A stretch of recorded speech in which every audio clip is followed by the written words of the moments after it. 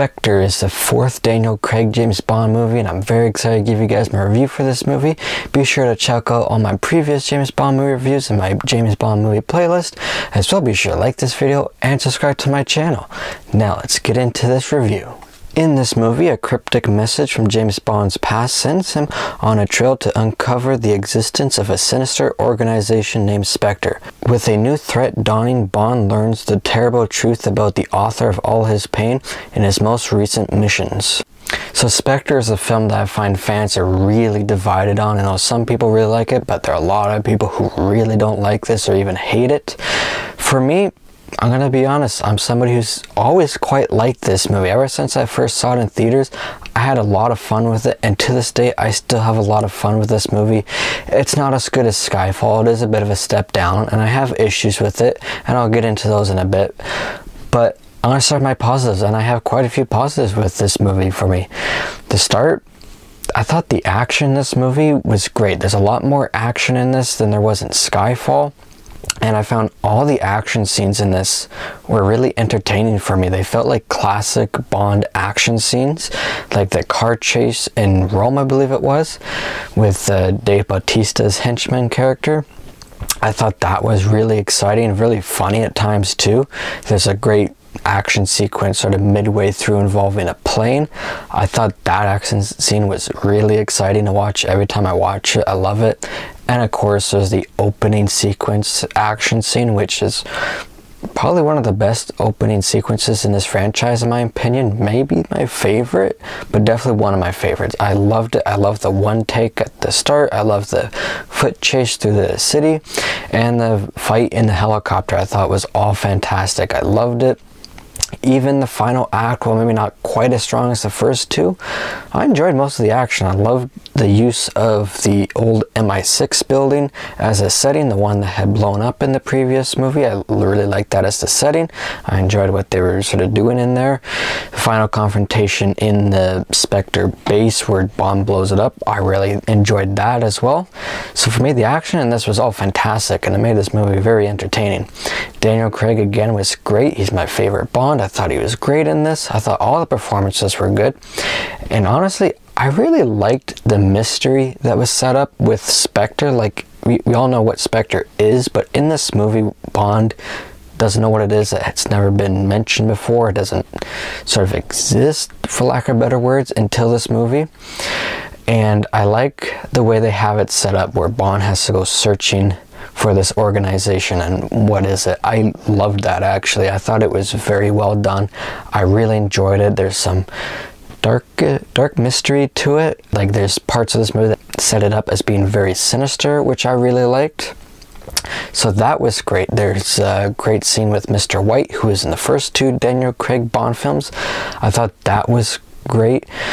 And the first scene where Bond sort of infiltrates Spectre, at least a meeting that they're having, I thought was fantastic, where they introduce Christopher Waltz's villain, which we come to know as Blofeld.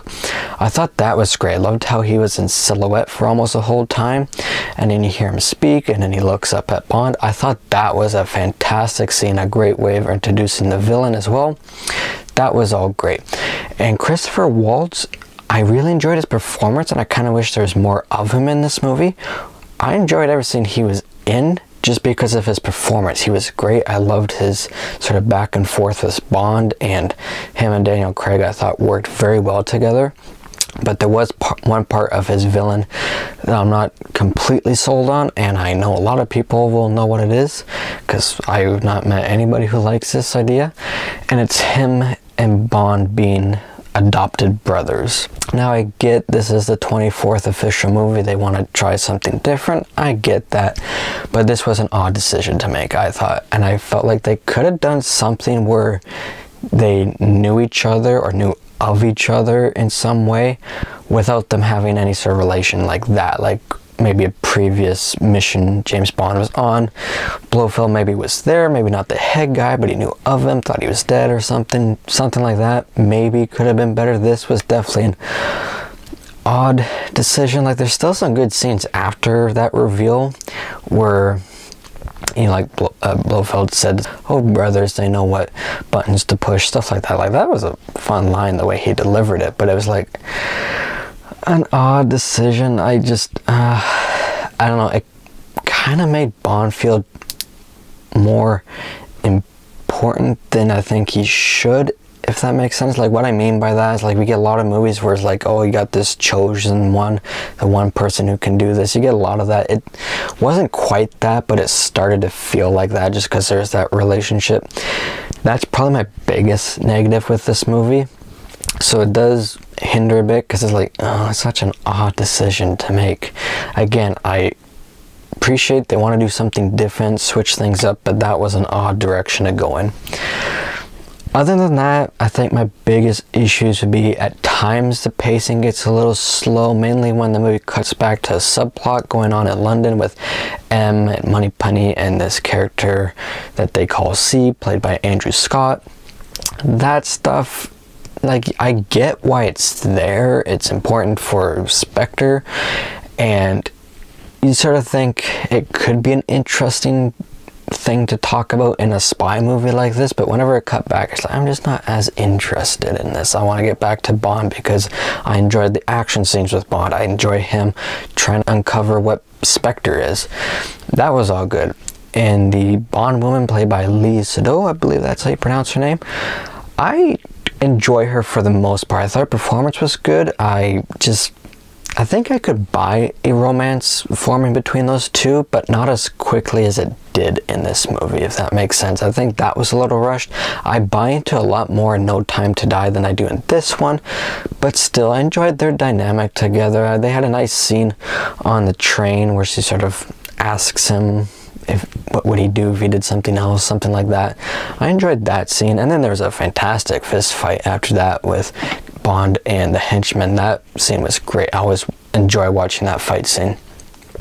So yeah, overall for me, my few issues are the twist that just felt very odd. At times the pacing gets a little slow, and I think relationship with the Bond woman wasn't fleshed out enough or given enough time to really sell that they would really feel that connection for Bond to retire at the end of this movie.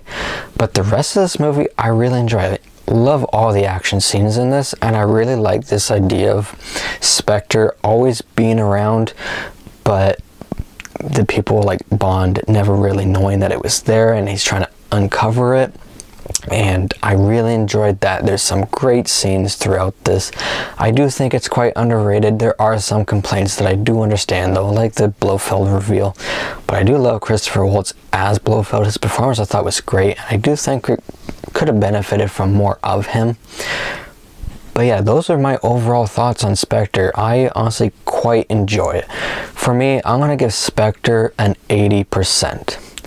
So for me, a very fun Bond film. Not quite as good as Skyfall. It is a bit of a step down, but not as bad as Quantum of Solace for me. I think it's a big step up from Quantum of Solace. So that's my review of Spectre. I have just one more movie to review in my James Bond movie countdown, and that is No Time to Die. So expect that review next week. And guys, thank you for watching this. If you liked it, be sure to like this video and subscribe to my channel, and be sure to stay tuned for more reviews coming soon. And until my next video, take care everybody.